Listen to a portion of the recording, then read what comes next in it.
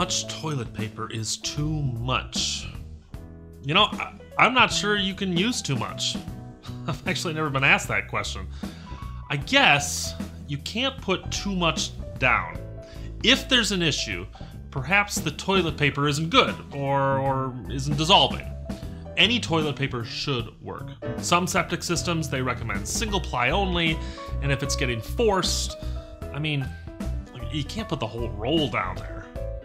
It could be an issue with the toilet trap, or maybe there's a large size load of other stuff going down and not making it down the trap. Some people use baby wipes instead of toilet paper, and that's not good. Look, don't flush baby wipes down the toilet.